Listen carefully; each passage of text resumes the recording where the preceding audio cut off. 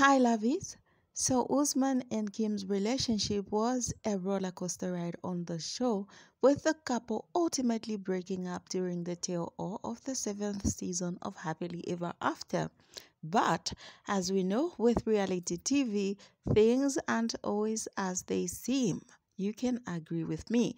Now, there have been several clues that suggest that Kim and Usman may still be together, such as them still having each other's photos on their Instagram pages and Usman referring to Kim's son as a stepson.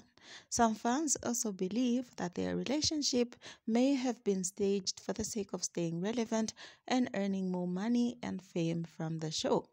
Furthermore, it is possible that Kim may be planning to bring Usman to the United States in order to help him achieve his dream of becoming an international superstar.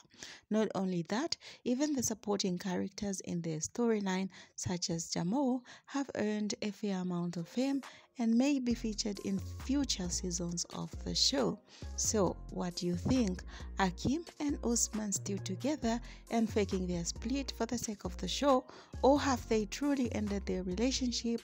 Let me know your thoughts in the comment section below. You know I love to hear from you.